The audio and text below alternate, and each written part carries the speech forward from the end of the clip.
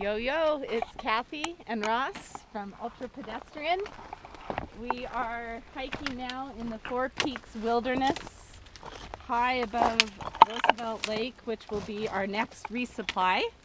This is a rugged and beautiful area, and it's in its autumn season. Everything is turning colors and it's just beautiful.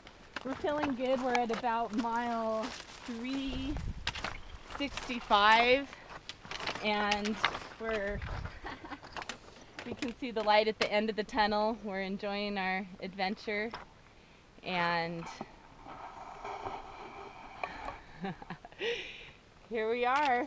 You can see the lake down below, and we're looking forward to getting to our resupply tomorrow morning.